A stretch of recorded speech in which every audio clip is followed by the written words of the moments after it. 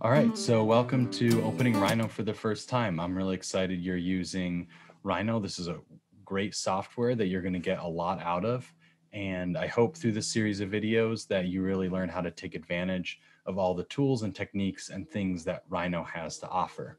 So without further ado, if you haven't seen already, here's the website where you can either download a trial version, change your email address, or buy the student if you're a student or this commercial license. They're not too strict about the students, so I would at least try, even if you're not officially a student, I would at least try this first. You might be a student of something and at least try. And then if not, then you would have to have the commercial license, or for now, just have a free trial. So welcome to opening Rhino for the first time. This is really for everyone, and it doesn't matter if you're using Rhino 6 or Rhino 7. For this tutorial, we will be using Rhino 7. So I'll double click and open that up. I'll hit this panel here, new, and then just do large objects. Let's just do feet and inches. That's a good thing to work on. And let's make this a little bit smaller. So you'll see here, this is the interface when you first see Rhino. It has 4 different perspectives. And when you click in one of those perspectives, they are separate views and they are activated separately. So you can't draw in all of the views at once. You can only draw in one view at a time. So, and then another thing to keep in mind is that at any point you can change how these views are displayed. I would highly recommend keeping this these 4 different views for at least try to get used to it, because later on you'll really start to see the advantages. If you don't want to and you just want to work in perspective or the top view, which is completely fine, or if there's times where you just want to enlarge the whole screen, what you can do is double click this perspective button, and then the whole view is displayed. And how I'm zooming in and out is with the scroll wheel. And if you are in the perspective view, unlike SketchUp, which you use the scroll wheel to orbit, I would use the right click and drag to orbit in Rhino. Another thing to keep in mind is that you can change the different ways things are displayed up on this arrow here. So just keep that in mind while you're modeling. Things might not be showing up how they are in my screen. Just check to make sure that you're in the shaded view. Another thing I would like to point out is all your tools, your basic modeling tools, are here on the left. If they're not displaying, you can come up to panels and get that to display correctly. And just make sure you have properties and layers also, that those are selected and are activated.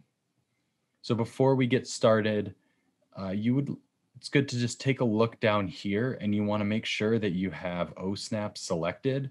And then each one of these checked marked items that I have here, so end, near, point, mid, and intersection, have those selected. The OSNAPs are really important, and we'll get into those in just a second. And then also the smart check, make sure you have that selected. And I like to have the gumball open. And you can also have planar selected if you'd like. So the first thing we're going to do is take a look at the line work and how that works. Unlike SketchUp, Rhino uses NURBS curves and surfaces, which is a mathematical model that will show the curve accurately. For instance, in SketchUp, you'll see a series of line segments. In Rhino, it will be a true curve. So you don't need to select the amount of sides because it will be a true curve, which is a really nice thing to have. So the first thing we're going to do is draw a rectangle. Now, if you want to start off as the reference point in the middle of the grid, you can type 0, 0, and that will place your rectangle right at 0, 0. And then you can type in dimensions. So I could do 12 inches space by 12 inches space. And then I would have a 12-inch square. Now, keep in mind, you do not have to type in the 0, 0 for the coordinates. You can just click anywhere and create a rectangle. That's fine. You also don't need to type in dimensions. You can just make a lot of rectangles. So while we're looking at curves, there's a couple things to keep in mind. You want to make sure that when you are drawing a curve that it's planar. And what I mean by that is that when you look in the perspective view, it's in one plane. Sometimes what can happen is you can start drawing, and let's say you snap to a certain edge, you can start drawing in a different plane. And unless you're trying to do that, that's not necessarily a good thing. Luckily, if you end up doing that, you can select that curve and use a command called project to C-plane. And the C-plane is this plane here, the 0 plane. And you can always come back and change that C-plane. What's cool about this command is it works similarly in the front view or back view. So if I have the front view selected and I type in project to C-plane, hit delete, yes, then it will be referencing the C-plane for the front view. So just keep that in mind. And then just some navigation tips here. So the first thing to know is what's really helpful is first of all, if you are in top view, to hit the right view, and that will help you pan. And if you're in perspective, if you hit control right click, sorry, if you hit shift right click, then you can pan in perspective, shift right click, control right click, you can zoom in and out. So you can zoom in and out with the scroll wheel. Sometimes you have more control if you drag and use that control right click, and you'll just start getting used to using the mouse and using both those commands. So just take a second to just get used to how this thing navigates, that it's the right button that you're scrolling with, and that you're going in and out with the zoom button or the scroll wheel. If your zoom does get really messed up, for instance, if I made a huge square here and then I'm navigating around that square, sometimes if I'm zoomed in, you'll notice it's hard to find how I'm working, see how it's orbiting around the thing that I have selected. If you ever want to reset that, you can select the line work and come up here and it's zoom selected. And now when you scroll around it, you'll notice that it's using that gumball to set everything, essentially. That's what it's orbiting around. So just a good thing to keep in mind. The next thing in terms of navigation too, or just how to move geometry, some basics is I have this gumball selected and I can use these arrows to move geometry, which is really cool, really fast way to move geometry around. What you'll notice too, and I'll cover this in other videos as well, is that there will be this circle that you can select and then extrude that. And you'll see that the curve is extruded. And then if you wanted to make that solid, you would type in cap and then it would be solid. You have a solid object. So later on in a couple of videos, we'll get more into what you can do once it's extruded.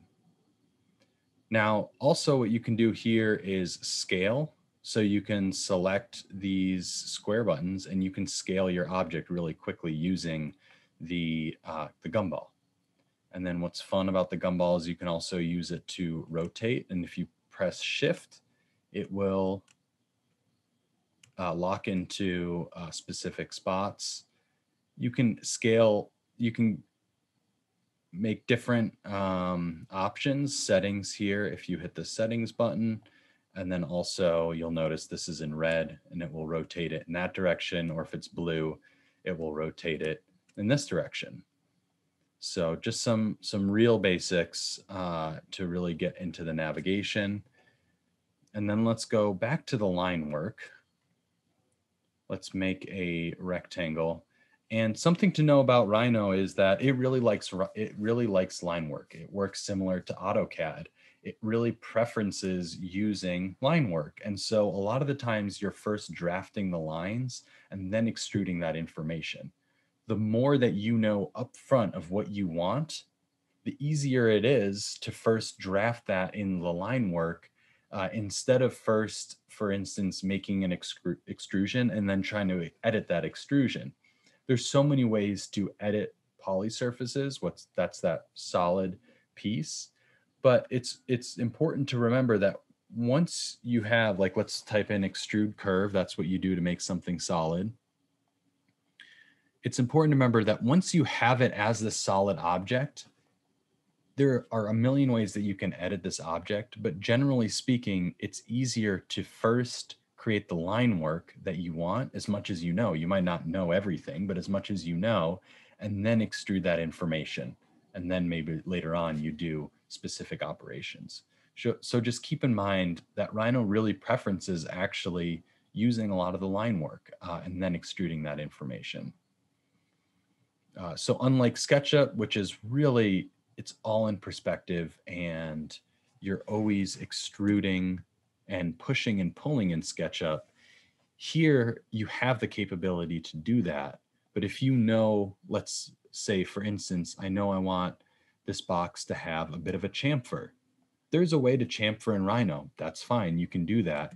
But it would actually be easier if you did that in Rhino. So for instance, what I just did was I had a rectangle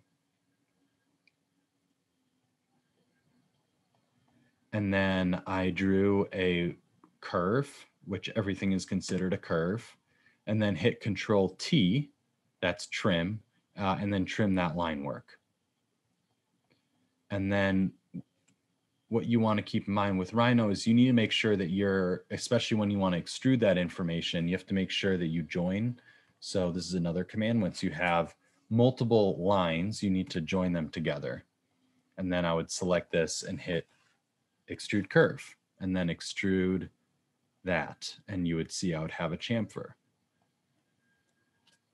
Now, yes, you could make a solid and then use the curve to trim that. So if I have a curve here, I can use this and do Control T in top view and then trim a solid.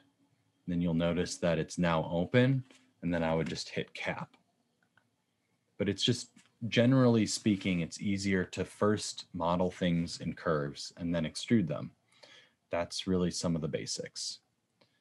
Another thing to keep in mind, just where things are, and I don't want to get too complicated in this first section. If you just master some of those tools, just experiment and draw some things. Try to draw your chair or emulate something that's in your environment, like your desk or a speaker or something, and just try to draw that. But when you do that, first I want to mention some very important things here on this left side. So again, let's make a rectangle. If I select this rectangle, you'll notice that the object comes up and it will tell you information. So for instance, this says closed curve. So this is a closed curve, and you can make a bunch of different settings based on that. You can change the color, you can change the line type, you can change the print width, the heaviness of the line work. And you can keep going down this line and keep giving it a lot of different information. Here on this little cake thing, there's all the various layers. And if you select and check one of those layers, then you're actually working in that layer. And so for instance, if I have layer 1,0 and I draft a line, because this layer is set to red, when I draft a line, it will be in red. And I can right click, set properties, and there's a bunch of stuff that I can set based on this layer. So this is a really nice way to work. You're not working in groups as you would be in SketchUp. You're working in layers and joining information with curves. So just keep in mind that it's very much layer based, and you need to make sure that you keep your layers nice and organized. Once you have a bigger complex project, you might have 20 layers, and you might have subgroups and sublayers, and they're all have various line works and various functions that you can turn off and on, which brings me to this next point, which is this light bulb, which turns off and on that layer. Pretty neat. And then there's some various other things like materials that we'll get into later on. But just make sure that you have this panel up here. It's really helpful. and just keep that in mind. The last thing before I end this video to opening Rhino for the first time is that always remember that whenever you type in a command, so if I hit extrude curve, you'll notice it's always giving me options for how I want to output this. So for instance, I could say, no, I don't want this geometry solid, and I would select that, and then I would click, and then I don't have solid geometry. So just keep in mind for every single command that you type into the command line, you're going to get multiple options. And oh yes, I forgot to finish explaining the O snap and the smart track. How the O snap works is if I hover over something, you'll see it'll say near or it'll say mid, and it's snapping to those correspondents. So if I hit center, then I could snap to the center point of that and use that as a reference to draft or move an object. The smart track works like if I have a start of a polyline and I hover over something, it will turn white. And now if I drag vertically, it will lock that into place. And let's say I want this to also line up with something corresponding to that. And then I can use both those points as a reference. So it really can come in handy. So for instance, like I'm going to lock this in place there, come up, lock it into place here. Now it's going to set that 2 points, snap to that point, and then I can draw something like that. So that's a really helpful thing to have on, which is the smart track. Typically, I don't like to have center on because when I do have it selected, it's always snapping to it. And so I usually just have that off. And it's nice to be able to snap to endpoints or to midpoints. And if not, you can just turn it off, and then now you can't snap to anything. There's also this grid snap, which you could take advantage of, and that really just means that everything has to fall onto a grid point. So you could set up your grids and base everything off of the grid. Next thing I'd like to cover is just moving objects. So we talked about moving it with the gumball. Another way that you could move it is if you hold and select, then you can move it. And again, it will use that smart tracking. So hold it and then hit. Or if you don't remember to do that, you can always come in here and type move, select an object. See, it tells you select an object, select this, hit space bar, and then you can move the object. Okay, so that's it for right now, and I really hope this was a nice introduction into Rhino, and I really hope that you enjoy learning this really awesome tool, and let me know if you have any issues getting this started, and I'm happy to help any way that I can. Awesome, have a good day.